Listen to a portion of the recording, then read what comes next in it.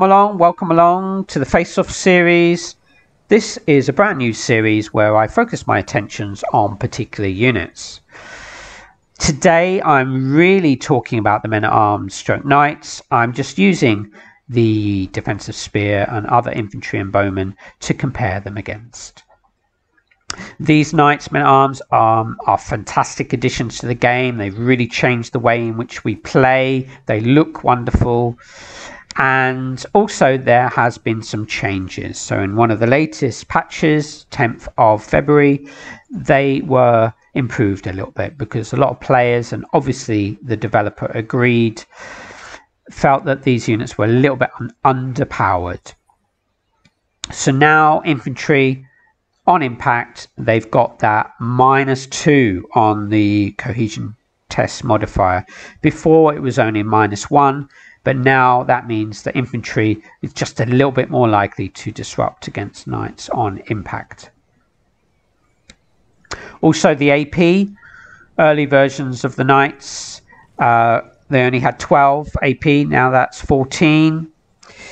Still not the greatest. And the early knights, the pre-1040 AD units, they have 16 AP, so they're more maneuverable than these kind of knights. The stats, let's have a look. So on impact, knights men-at-arms are 100 up against defensive spearmen, and they are also 100 up against dismounted men-at-arms, which is very interesting. These units are often used as a kind of counter for knights, but you've got to bear in mind you are 100 down on impact. It's a fair chance to disrupt. Okay, superior quality against average quality, but 100 down, that is significant.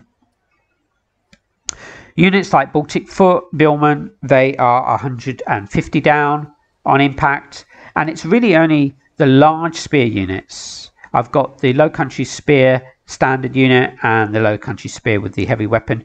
They are only 50 down on impact. Veteran spear as well are only 50 down on impact. So in a battle you really want to put your large spear and veteran spear up against knights if you can.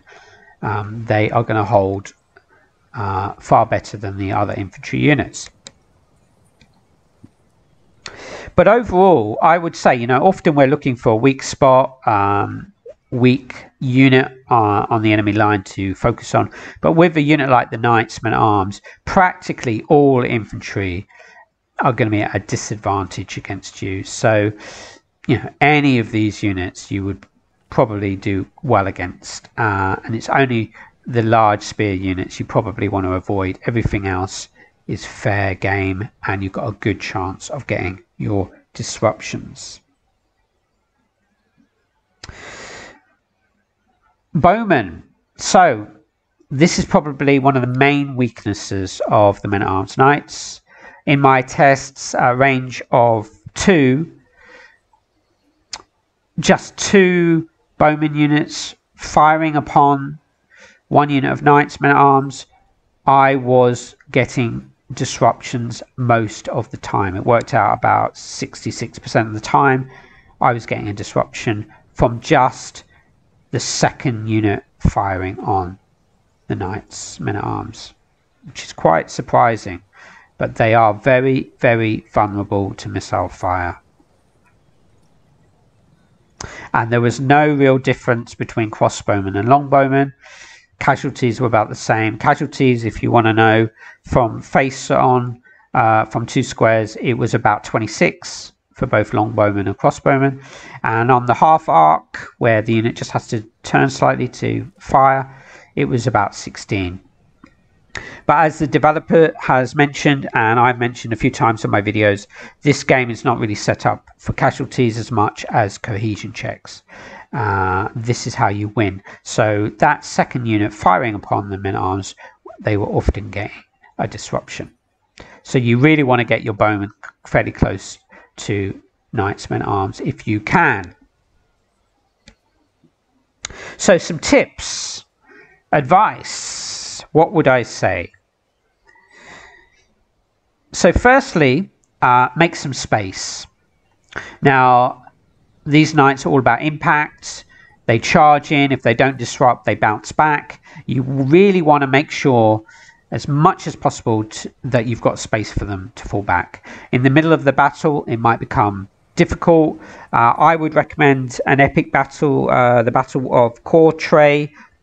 You've got loads of knights, men at arms to use, and then you can really work out how you are going to use them, because it's hard when the battle gets going and you've got units in front of you and you're trying to move around, and you've often got units behind you, and you realize how knights really suffer in tight spots. That's when infantry can come around, flank, rear charge, double up. So as far as possible, you want to make space, get that bounce, and then you can get your impact off.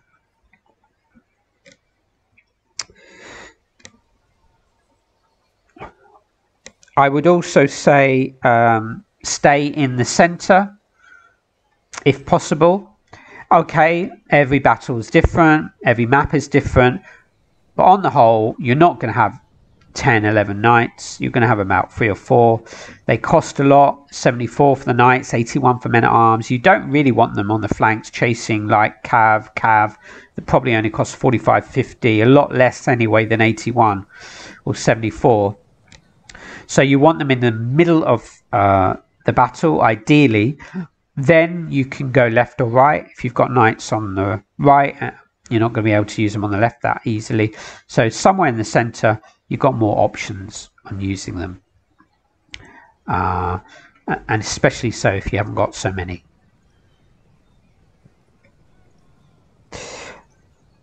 I would also say, similar to what I said about impact foot, it can be good to use them together, because if you charge 2, 3, 4 units of knights in on some infantry, it's highly likely that at least one of those units, if not 2 of the units, are going to disrupt. Then you're going to get your fragmentation, then you're going to punch a big hole in the enemy line.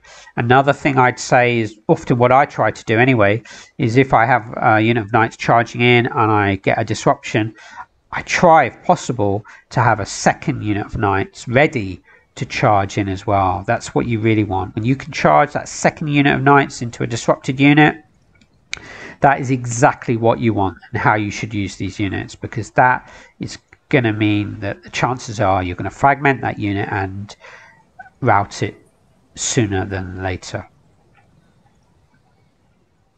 So keeping them fairly close to each other, using them in conjunction with each other, can be really useful. Obviously, sometimes in battles you might not be able to do that, and you might have some reserves somewhere, or you need a few knights somewhere else on the battlefield. But overall, I think they can be used really effectively together.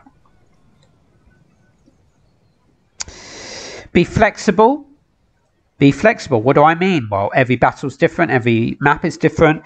If you take, I was looking at an army like the Crusader 1155 AD list, that has a maximum of 11 knights and it has a maximum of 15 bowmen. Now, if I take, in that list, if I take 7, 8 units of knights, it just means I've got less infantry, less bowmen.